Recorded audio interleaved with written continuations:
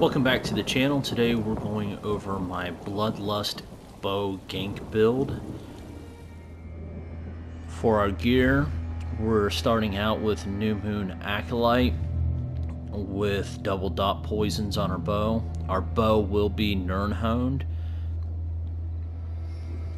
and because of that negative cost on our active abilities, our back bar, buff bar, will be using the Great Sword of Potato in defending for the extra resistance.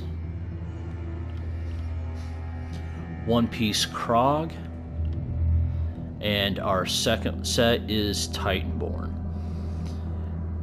Now with the fifth piece on this, we're going to be able to proc the health under 75% at will while we're in stealth. So with this fully buffed up character, will be at that little over 6,400 weapon damage with over 18,000 penetration with this current setup. For our shoulders, we're staying with Molag Kina one piece for the extra damage. Everything's going to be in divines. All of our jewelry is still going to be infused with weapon damage enchants. So on our attack bar, our first skill is going to be Killer's Blade.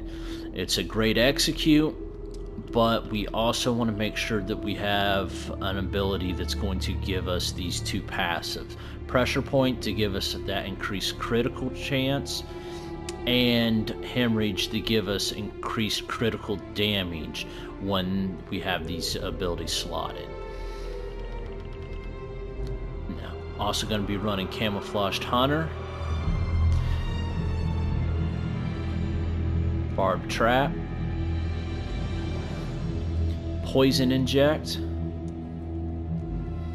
and Lethal Arrow.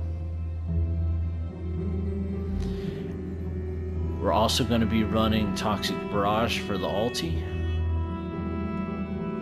On back bar, we're going with Temporal Guard to get the minor protection at all times when we're on our buff and escape bar. Going to be using Rally for our major brutality, as well as a really good heal. Channeled Acceleration, Shadowy Disguise,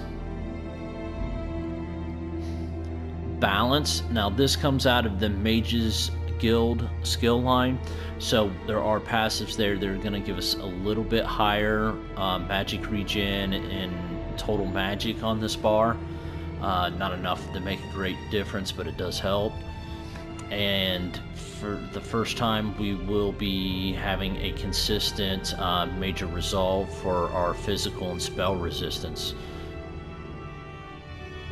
This is also the ability that we will be using to proc our Titanborn set before we burst in on players. And then Concealed Weapon. I don't even use this as an attack, I just have it there strictly for the increased movement speed while we're sneaking or invisible by 25% with it being slotted. So for our Munda Stone, we're running the Lover. Our food's going to be our Tame Takeaway Broth. We are a stage 4 vampire for the movement. For our champion points, we're going to start out with 51 into Warlord, 56 into Mooncalf, 37 into Tenacity, 67 into Shade, 56 into Tumbling, 3 into Befoul, 72 into Master of Arms, 72 into Precise Strikes, 62 into Piercing, 64 into Mighty, 72 into Ironclad, 58 into Resistant, 56 into Hardy, 64 into Elemental Defender, 20 into Thick Skin. Alright guys, I want to thank everybody for taking the time to watch the video and for all the support that you guys have been giving me. I really appreciate it. If you guys have any questions or comments, concerns, go ahead and leave them down below, and I'll address them when I get a chance. Thanks for your guys' time.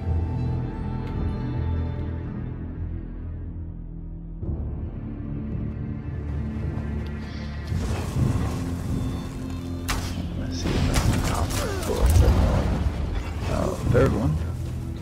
Oh, rabbit. I thought that was the third one, but I just witnessed a murder. Oh. Oh my god. I was like, oh, there's a third one down there. Oh!